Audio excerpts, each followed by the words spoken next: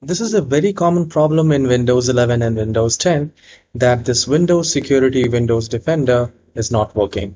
So if the Windows Defender is not working on Windows 10 or Windows 11, this tutorial is for you. It is very simple to fix it, and please make sure you watch the whole video and you'll be able to do it.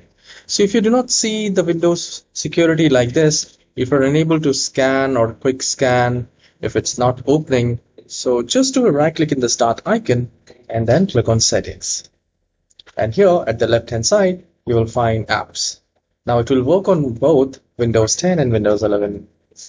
So I'll click on apps, and here we will find apps and features. In the search apps, I'll just type Windows and I'll find Windows Security.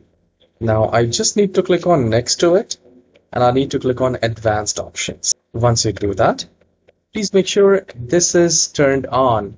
Background apps permission. Let this app run in the background. It should be either power optimized or it should be always. So once you have checked that, from here, click on repair and it will start fixing your Windows Defender, Windows Security. Once you have done that, if you still have issues, I would recommend to restart the computer first once you do the repair. And once this is done, click on this reset. If that doesn't work, it will start working as a fresh copy of security.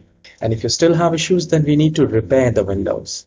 And it is a very simple process to repair the Windows. And we just need to run two commands here. In the search icon, we need to type cm and then click on run as administrator. And it will ask you to say yes.